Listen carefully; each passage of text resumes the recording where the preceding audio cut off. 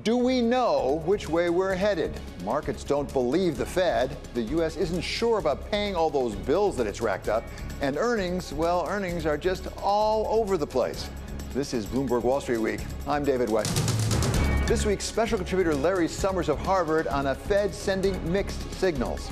I think the Fed's doing a good job of portraying substantial uncertainty in the economy. And Ruchir Sharma of Rockefeller International on whether India is finally coming into its own for investors. This is a country that has consistently disappointed the optimists and the pessimists.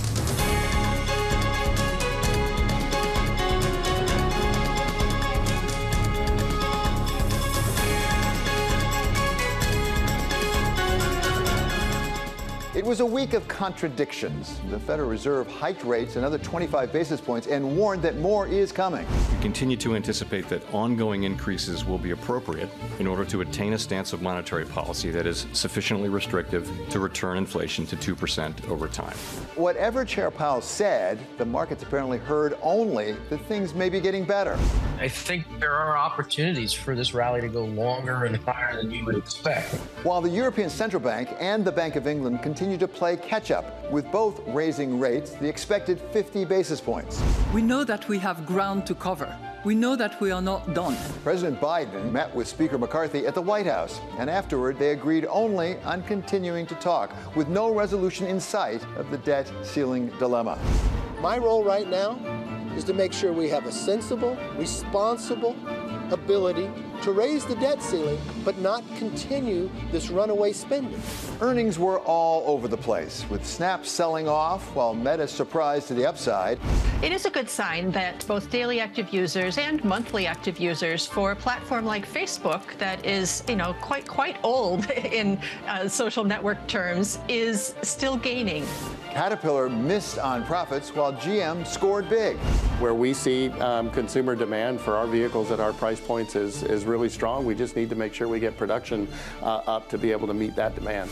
But over in India, the Adani conglomerate had bigger problems than just earnings, as it tried to stabilize with a stock offer after being hit hard by a short seller, only to have to cancel the offering, as the company lost over $100 billion in market value. It's all about debt. I mean, the company and its associates are heavily in debt, and that's what sort of scared us away. And then came Friday, with U.S. jobs numbers coming in far above what anyone had predicted, adding 517,000 new jobs to an already tight market, dropping the unemployment rate to 3.4%, which drove bond yields up, with the yield on the 10-year adding 13 basis points on Friday alone, but remaining nearly flat for the week overall, ending up at 3.52. While the S&P 500 climbed 1.6% over the week, and the NASDAQ gained a robust 3.3%. To take us through a very busy week in the markets, we welcome now Bob Michael. He's J.P. Morgan Asset Management Head of Global Fixed Income, Currency, and Commodities, and Erin Browne, PIMCO Portfolio Manager for Multi-Asset Strategies. Welcome, both of you, for being back with us. Erin, I'll start with you. This was a very busy week. The markets were not always clear about what they thought. What did you make of what happened over the course of the week, and particularly those jobs numbers? I think that the jobs numbers came well above consensus expectations and certainly underpin the fact that the economy is not in a recession right now, that job growth still remains quite strong and the labor market is still quite tight. And it probably also underscores the fact that the Fed has more work to do with respect to keeping rates in restrictive territory. The Fed has already indicated that they'll likely hike in at least an additional one time in March. And then after that, I think, certainly there's scope for the Fed to potentially hike an additional one time or pause there. But in either case, the Fed will likely not cut rates for an extended period, continue to remain restrictive for quite some time, and then really observe and see how the data unfolds from there. And so while the market has been romancing this idea of the Federal Reserve starting to cut at the tail end of 2023, the Federal Reserve, at least for now, is likely to continue to keep rates on hold for an extended period of time and not meet the market's expectations for rate hikes as soon as the market is expecting. Bob? Yeah, David, I wasn't confused at all. Actually, for the first time, I think the Federal Reserve and the labor data confirmed what the average investor, the average consumer is seeing. The Federal Reserve could have walked in and said inflation is nowhere near our target. We've got to raise rates indefinitely and pushed Fed rates expectations much higher, maybe the terminal rate to 5.5%, even 5.75%. Instead, they came in and said what I see, which is inflation is moderating. We can see an end to rate hikes. They confirm that. You look at the jobs data, and yes, it was a very big number, but how many times have we been here and we've said, everywhere we go in the services economy, there's a shortage of workers. You look at airports, you look at restaurants, they're complaining about not being able to hire enough workers. And this confirmed that. This labor report confirmed that the economy has shifted consumption from work from home sort of expenditures to things that are more services, travel, and leisure. Well, I understand that. We've all been to restaurants and there's nobody to wait on you and things like that. But can we keep up this pace, Bob? I mean, this is a torrid pace. 500,000 jobs a month? How long can we keep this up?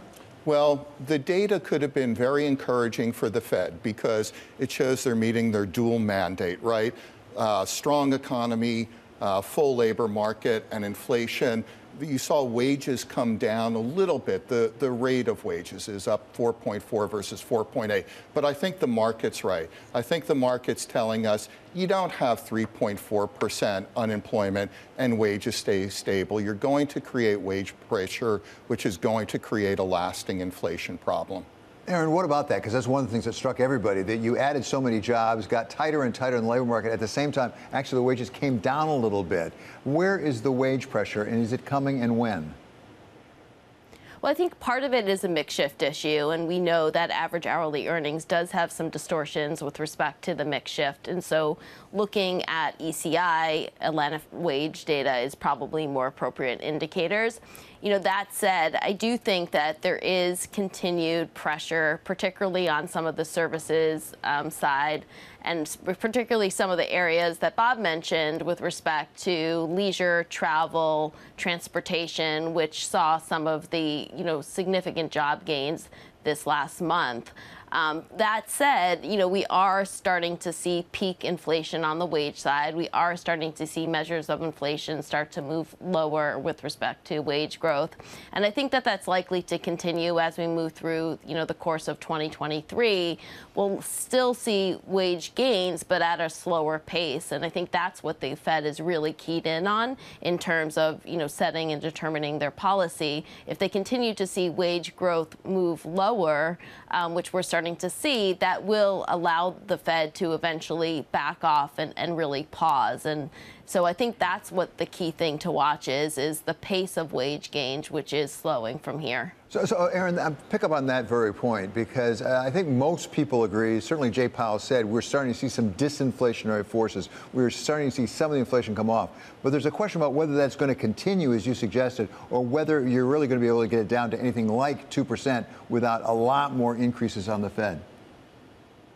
So I don't think the Fed is likely to hike rates, significantly higher than here. I think one additional 25 basis point hike, or potentially two, is probably the most that's in the cards for the Fed at this time. And then they're going to sit and wait. And, we all know that Federal Reserve policy, moves with variable and lagged effects. And so I still think that the Fed thinks that the effects of the tightening last year will still continue to make their way through the economy this year, and therefore, there may not be future rate hikes that are necessary. But I think that they're willing to wait and see whether or not future rate hikes are necessary after another one or two hikes. And so, I do think that the Fed right now, does expect that they're at least there's not significantly more hikes that are necessary. And as a result of that, they're, willing to take a little bit of a wait and see approach. That said, we have seen some disinflation. We'll likely see more, but to expect that we're going to move, close to 2% by year end, I don't think, many are expecting that. And, I think that at this point, the Fed will think of anything less than 3% in terms of core PCE inflation is a win. So I think that's the number to be looking for, not 2%. It's really sub 3%. Bob, one last one to you on this subject, and that is, what do you expect the Fed to do? And number two, what are the bond markets anticipating? Those could be two different things. Well, we expect. I think they are two different things. Sorry. Go ahead. Go ahead. So I agree with Erin. The Fed is setting us up to do one or two more rate hikes. And as she said, they pause, they wait for the cumulative and lagged effects to hit. Our analysis shows that from the last rate hike until recession, it's roughly a year. So you're going to have to wait out several quarters to see, are you going to have that mythical soft landing, or are you headed into recession?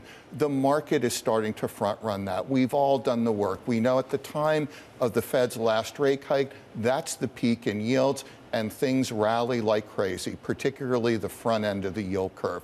That's what we're seeing in bond markets. Absent today, we think that's what we're going to see going forward. Erin, is that where you are? I think that's right. I do think that the Fed has, or I think the market rather has front-run the Fed with respect to its expectations for rate cuts.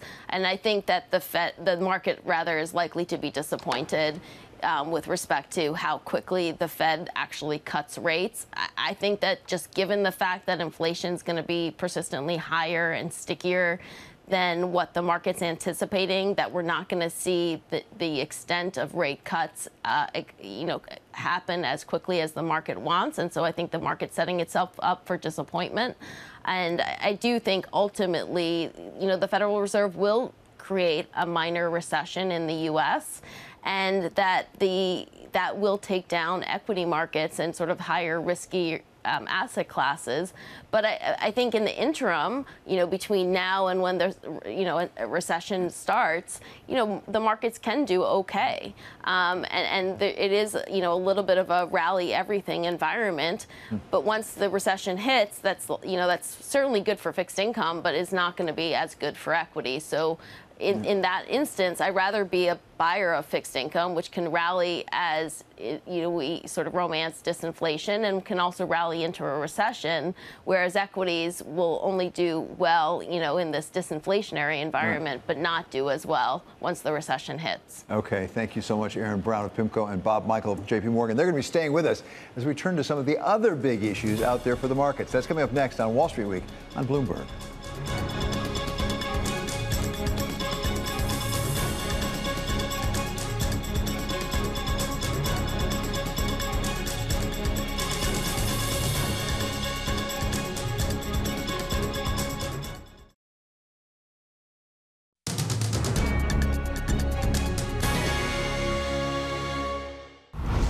The market has disappointed the bulls. It has disappointed the bears. It has been, if anything, a cat on a hot tin economy.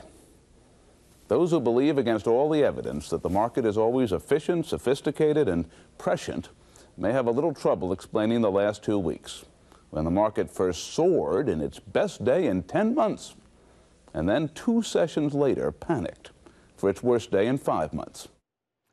That, of course, was Louis Rockefeller on Wall Street Week back in February 1982, when the #1 movie was On Golden Pond, and the top song was Centerfold by the J. Giles Band. I have to say, people have to remind me what that song was, but I remember it now. Erin Browne of PIMCO and Bob Michele from JP Morgan are still with us. So let me start with you, Bob. We've talked about the central banks. We've talked about jobs. I don't know if we have a market on a hot tin economy. Isn't that what we just heard from Louis Rockefeller?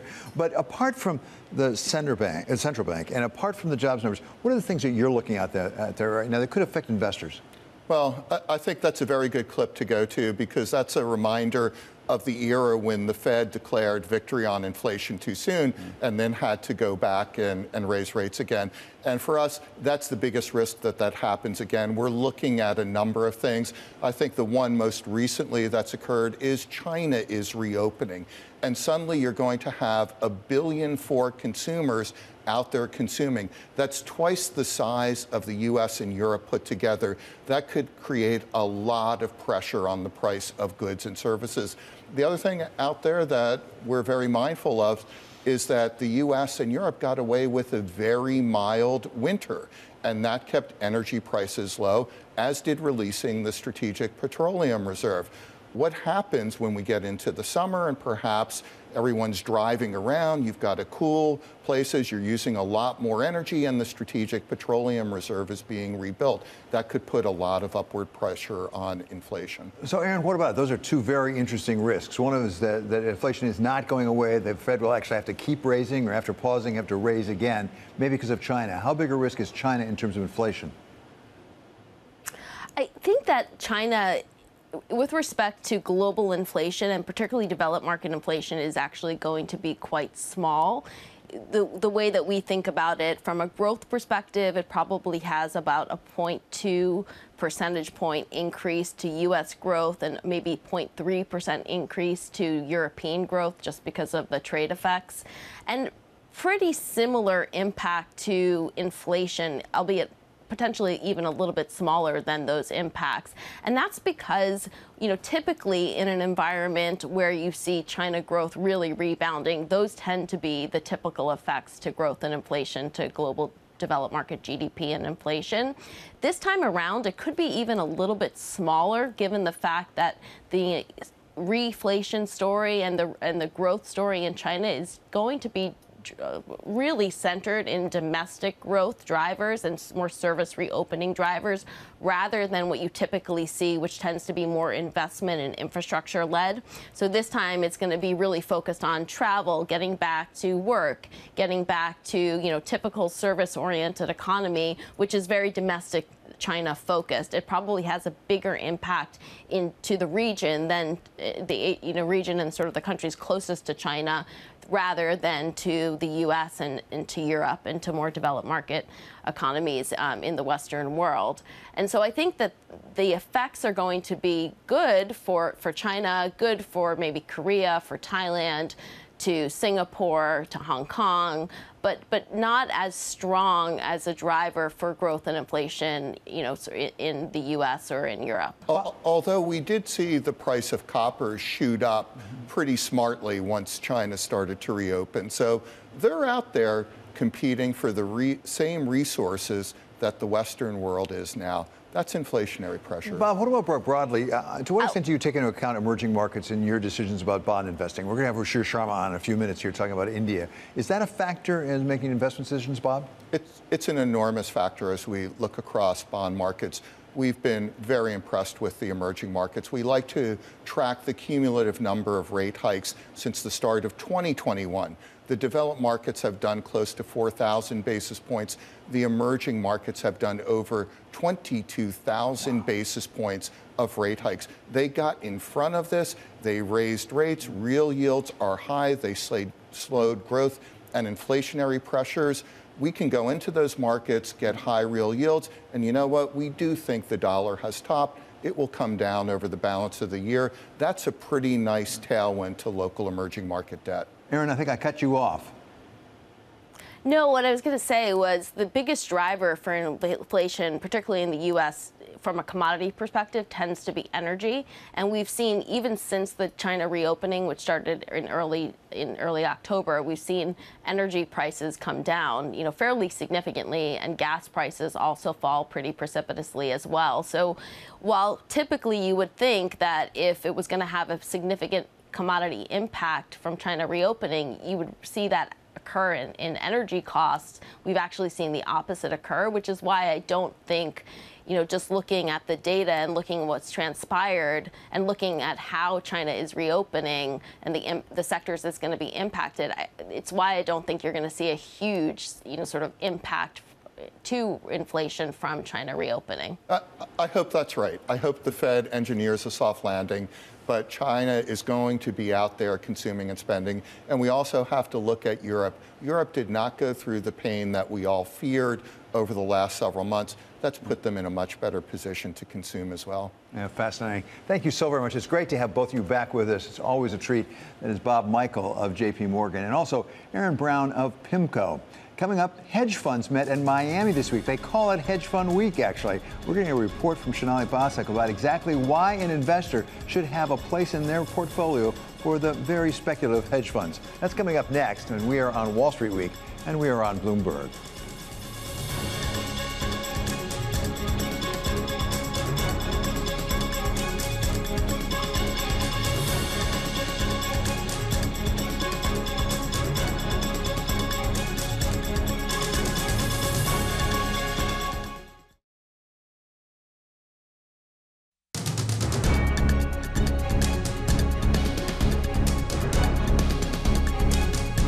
This is Wall Street Week. I'm David Weston. Well, this week was Hedge Fund Week down in Miami, and our very own Sonali Basak went down to report on this really important event for hedge funds. We welcome her now to Wall Street Week. Great to have you, Sonali. Glad you were down there for it. So talk to the smart long-term investor who's looking at their portfolio.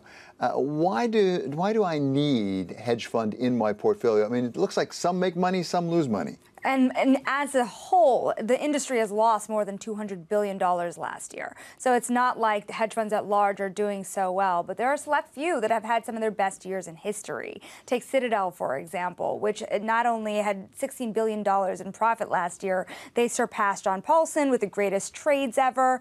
And so single trades as well as larger funds have had amazing years. But what strategy, I think, is what you're asking here. What is a hedge fund? I want to take a listen here really quickly to Nassim Taleb, the Black Swan author who is famous for navigating these types of events. Because even in 2022, Universa, the fund that he advises, didn't have a favorable year. But this is what's ahead, as what he has to say. We have more debt than we ever did in history. We have the weirdest valuations in history. And we have a lot more connectivity than we did before. So add these things up and realize that, hey, you know what? Disneyland is over. The children go back to school, and then make sure you're home. So now we're going to go back to the real world. It's a humbling time, but listen, I spoke to both Taleb as well as Jim Chanos, for example, who expects that over time corporate profits could drop another 50%. And so whether you're going short in the market, like Jim Chanos is known for, or whether you're buying options like Nassim Taleb, or whether you're cliff fastness and believe that trend following will get you there, there are a lot of strategies that are coming back to the surface now. And at a humbling time, as you call it, we have a new leader at the top of the largest hedge fund, a new co-CIO for Bridgewater. Tell us about her. Yeah, remember, Ray Dalio just stepped down from this post about 4 months ago, and he was co-CIO. But as he transitions, remember, there are 2 new CEOs as well at Bridgewater that started early last year, and this is their new leadership team. This is the big change. It comes at a tough time, David, because remember, I was talking about Citadel. You have Citadel surpassing Bridgewater as the highest grossing hedge fund firm of all time, according to LCH Investments. So Karen Carniel-Tambor will take them into this new generation. She's only 37 years old, but started her career there being recruited there by Greg Jensen. I spoke to her a little bit about her view and how they're navigating this market cycle. This is what she had to say. I think the Fed could tilt dovish in the near term relative to what's priced in, but it's very, very short-lived because at the end of the day, when you look at the basics of what's ahead of them, the Fed is going to face tough trade-offs. Over any kind of medium time frame, you're going to either have the economy slowing a lot more than is currently expected by markets. There's basically no earnings slowdown that's expected whatsoever. Or the Fed is going to see that they have to go back to tightening because they're not getting the inflation that they want. So much of that is in line with what I was telling you about this kind of negative view that you had from a lot of these hedge fund firms. Now, whether she's right or not, that will really set up for this year, for Bridgewater, the success of this new team and the competition they're facing across the industry. As you say, a humbling time to take over the job. Thank you so much to Sonali Basak, who reports on all things Wall Street right here for Wall Street Week. Coming up, it's the country with the largest population in the world and the 5th largest economy. We talk with Ruchir Sharma of Rockefeller International about whether investors should be taking a fresh look at India. That's next on Wall Street Week on Bloomberg.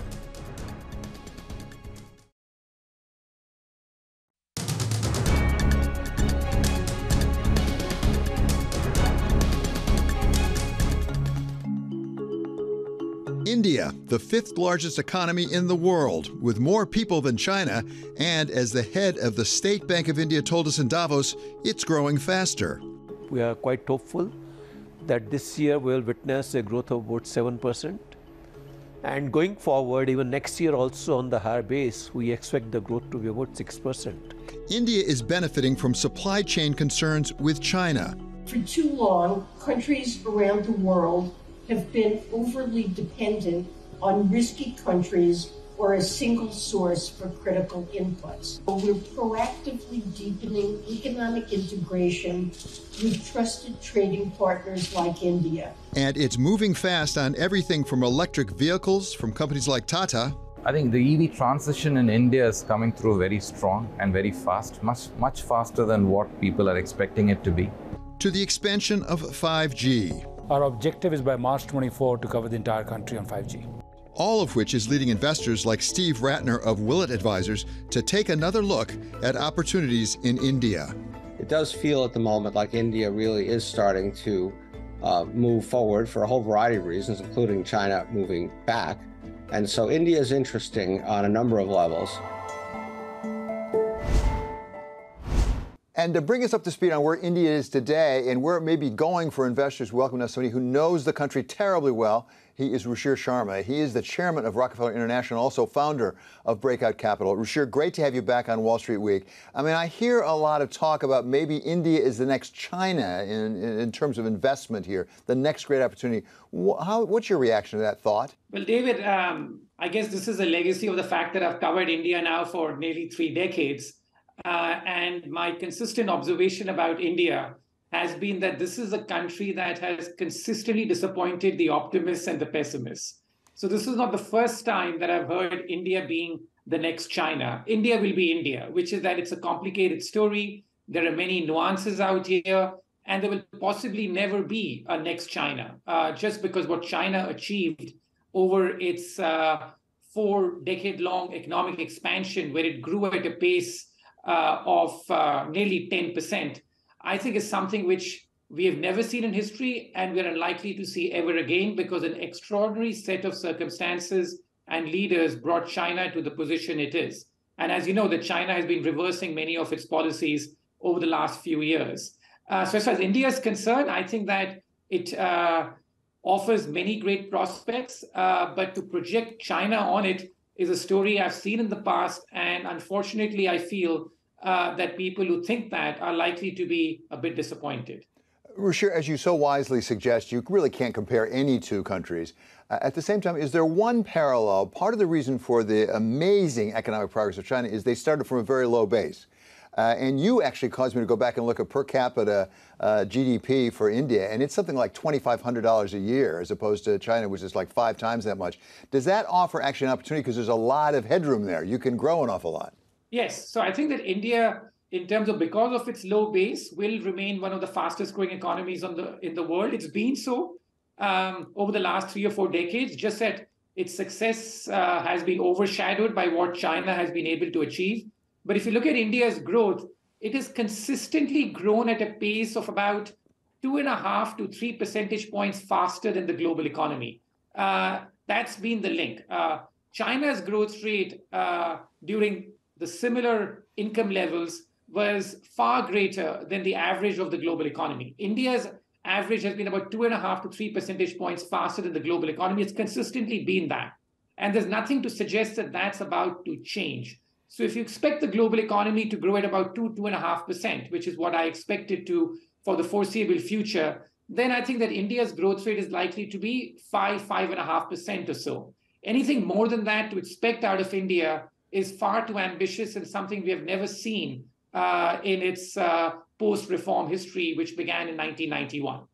Ruchir, could the role of the government actually modify that? Because it's long been perceived that in India, the government has had a very active role, can I put it that way, in the economy, and it's not really backed off. Is there a potential for the Modi government really to back off a little bit and to let it go? You wrote a fascinating piece in the Financial Times last summer, actually, on the 75th anniversary, saying the problem with India is it got to political freedom before it got to economic freedom. Are we moving toward economic freedom? But even there, I think that, as is the case with most things in India, the story is a bit more nuanced. So at one level, the Modi government has been doing the right things, which is cutting taxes, following a pretty responsible fiscal and monetary policy mix, and it desisted from doing too much stimulus.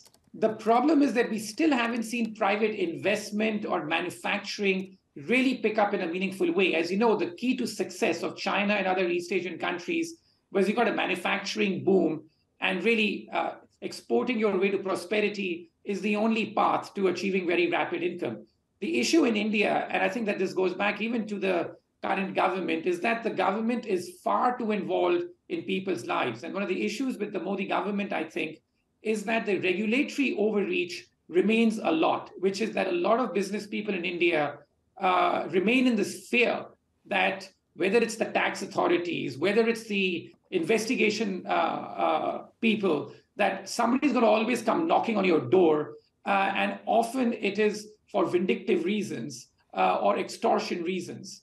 That culture is still very pervasive in India, and in fact, it may have even been aggravated in the last few years, that this perception was created that a lot of Indian businesses are crooks and they need to be reined in, and some of it is just personal political vendetta.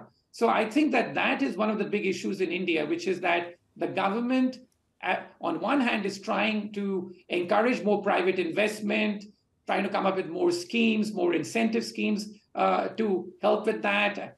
Schemes is what they call it. I know it has a different connotation here, but also cutting taxes and being responsible from a fiscal side.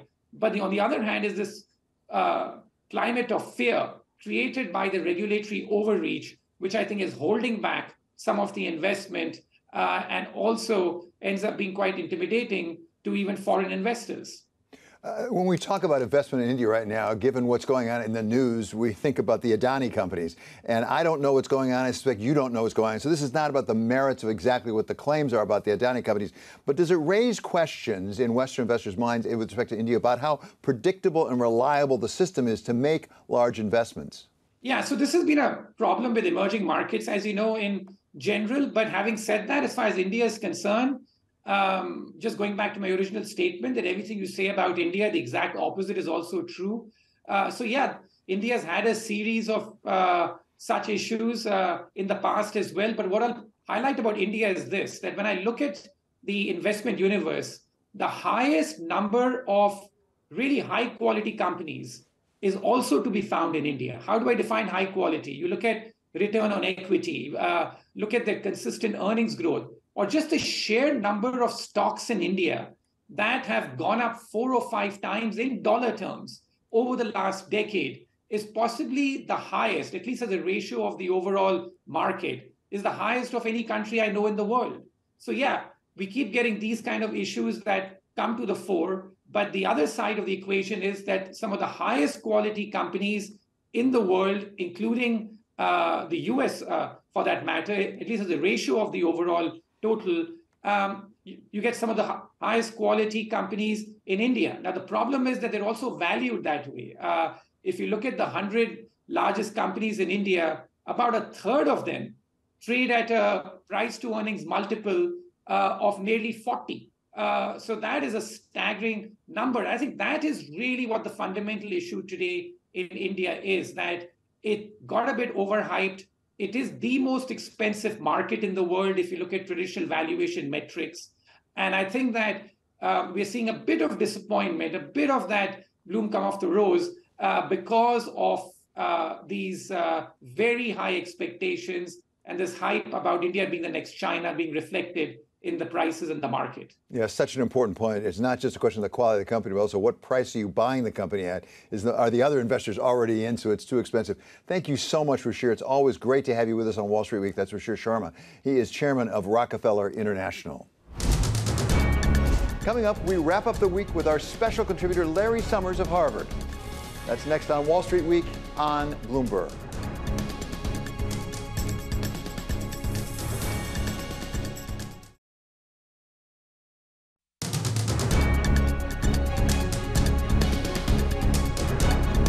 This is Wall Street Week. I'm David Weston. We are joined once again by our very special contributor here on Wall Street Week. He is Larry Summers of Harvard. So, Larry, I got to start with those jobs numbers out on Friday.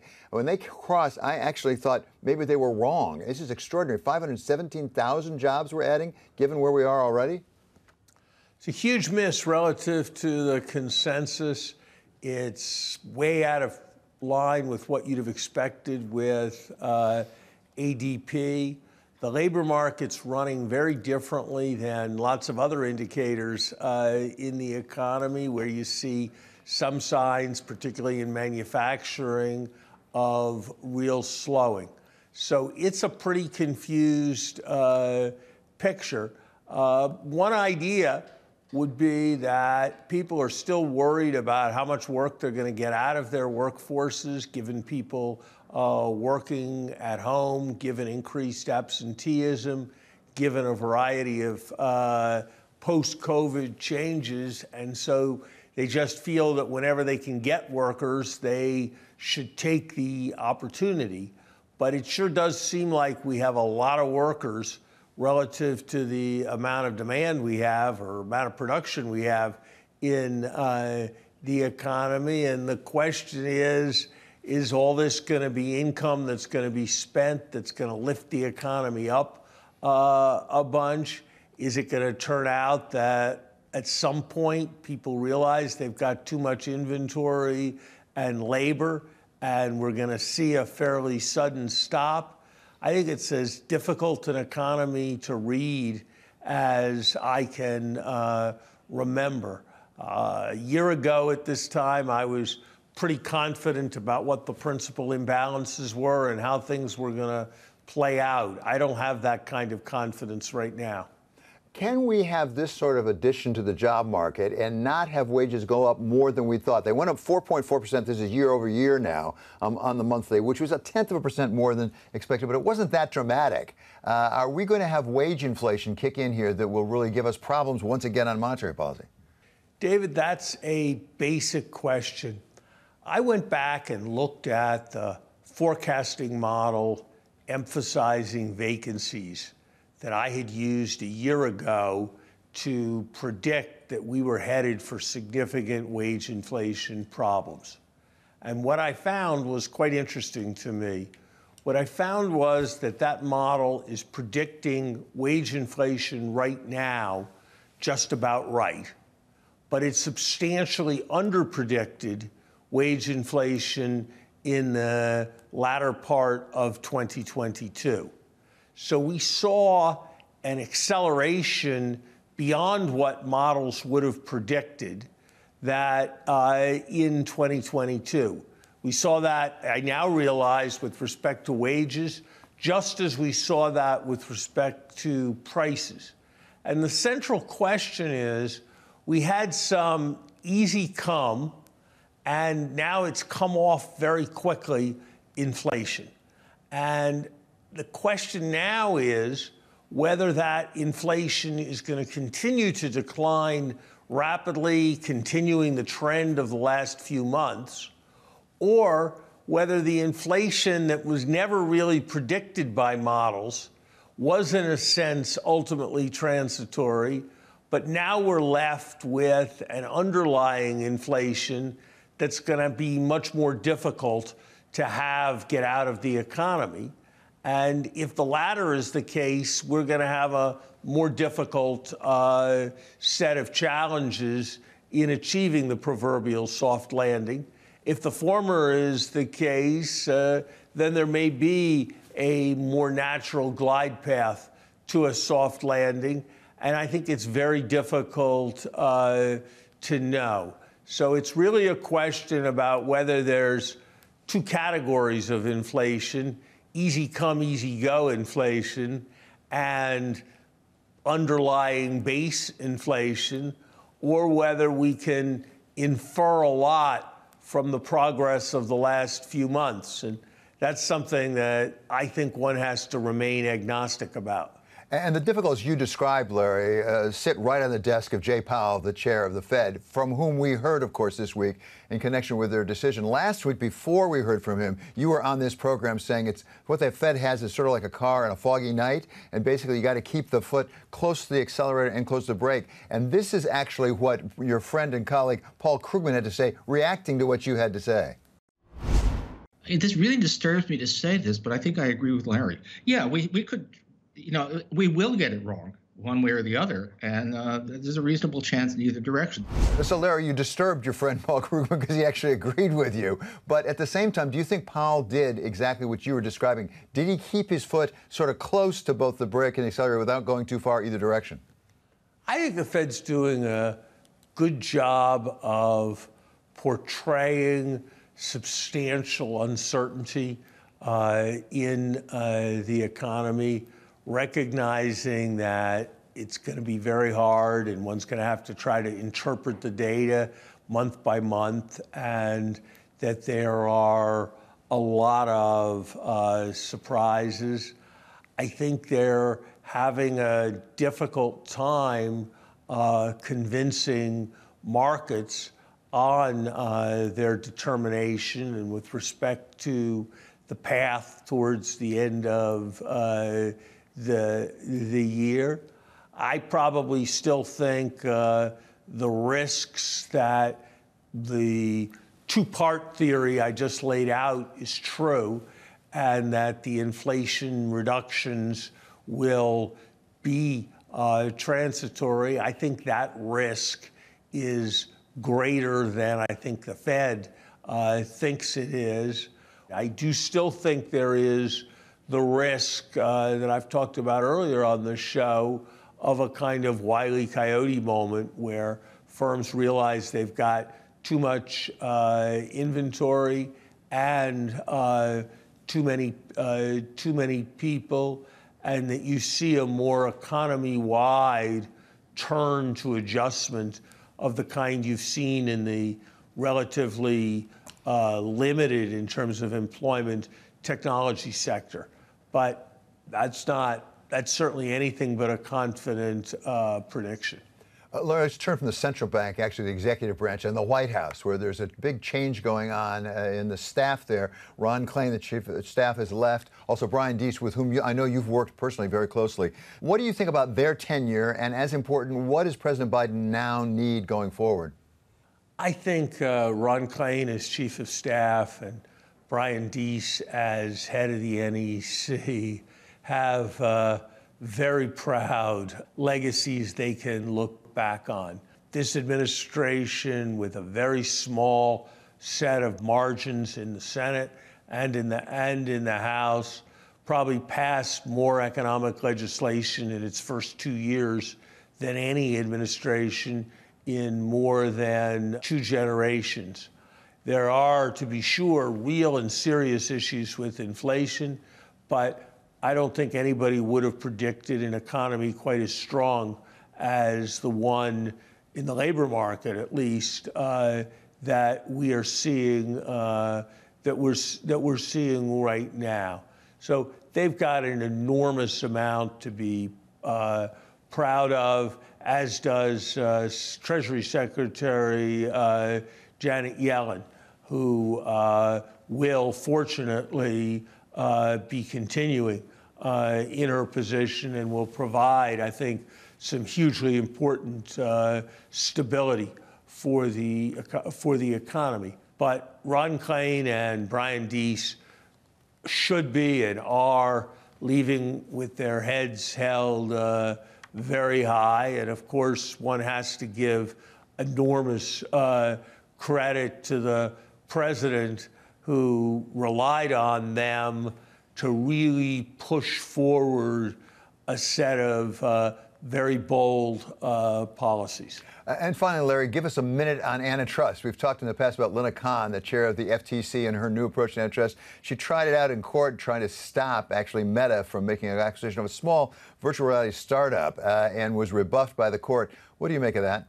I'm worried about overambition in antitrust policy. This isn't the first or the second or the third time that our antitrust authorities have lost in court for overstepping. I've heard stories that they are trying to ask so many questions about mergers, even when they don't think they're going to have a strong legal argument, the deadlines are passed and the mergers don't happen. That's not the way it should happen in a country that's governed by the rule of law. Now, I don't know for sure whether those stories are true, but I think here at halftime in the administration, it'd be a good idea for the antitrust authorities to step back and focus on their highest priorities, because I think there's the real risk that excess ambition will bring us the worst of all worlds. It will chill business confidence. It will divert attention from cases that could be won, and it will discredit necessary steps with respect to concentration. Okay, thank you so very much to Larry Summers here, our very special contributor here on Wall Street Week. Coming up, if at first you don't succeed, just keep doing it again and again. That's next on Wall Street Week on Bloomberg.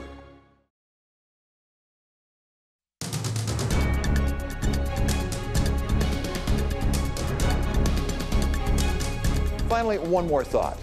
Sometimes history doesn't just rhyme, it actually does repeat itself. This week, the U.S. celebrated Groundhog Day. That's when we all gather around to see whether Puxatawny Phil, that famous large Pennsylvania rodent, will or will not see his shadow, which, of course, determines how long winter will last for the rest of us. We do it every single year. I'm reliving the same day over and over. Just as we repeat other rituals, like, for example, when we regularly gathered to have the Fed chair tell us how inflation would go away on its own, until it didn't. Our expectation is that these high inflation readings that we're seeing now will start to abate, and that's what we think. There will be inflation, but that the process of inflation will stop. In the end, it will be transitory, and people need to have faith in the central bank. We also regularly gather to hear Mike Novogratz tell us that the rosy future for Bitcoin is just around the corner. 5 years out, if Bitcoin's not at 500,000, I'm wrong on the adoption cycle. There's tremendous amount of venture capital that continues to come in the space. $5 billion last quarter, $9 billion the quarter before that. We've got all kinds of projects that we want for when the institutions come. Crypto will take off again. I think it gets to $100,000 or higher by the end of the year because I see all these new participants coming in. The world of sports is not without its own version of Groundhog Day, the special ritual when sports megastars announce their retirement, only to have to do it all over again when their retirement doesn't take. Like, for example, Michael Jordan. I am here to announce my retirement from the game of basketball. It won't be another announcement to baseball or anything to that nature. Or this week, of course, Tom Brady. I'll get to the point right away. I'm retiring. For good. But leave it to Congress to have a series of Groundhog Days even Hollywood would find too fantastic to put into a movie. As the House of Representatives last month voted for Speaker again. A Speaker has not been elected. And again. A Speaker has not been elected. And again. A Speaker has not been elected. Leading one of our representatives, Republican Kat Cammack of Florida, to christen it officially. My colleagues, well, it's Groundhog Day. Again. That does it for this episode of Wall Street Week. I'm David Weston. This is Bloomberg. See you next week.